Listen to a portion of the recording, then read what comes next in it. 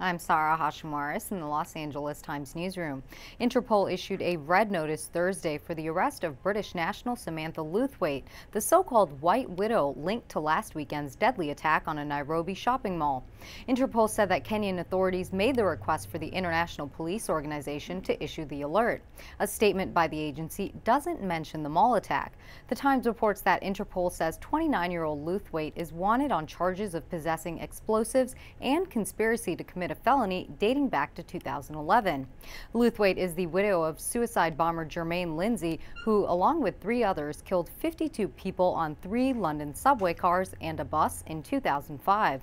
A passport issued to Lewthwaite under the name Natalie Faye Webb was canceled 2 years ago, according to South African authorities.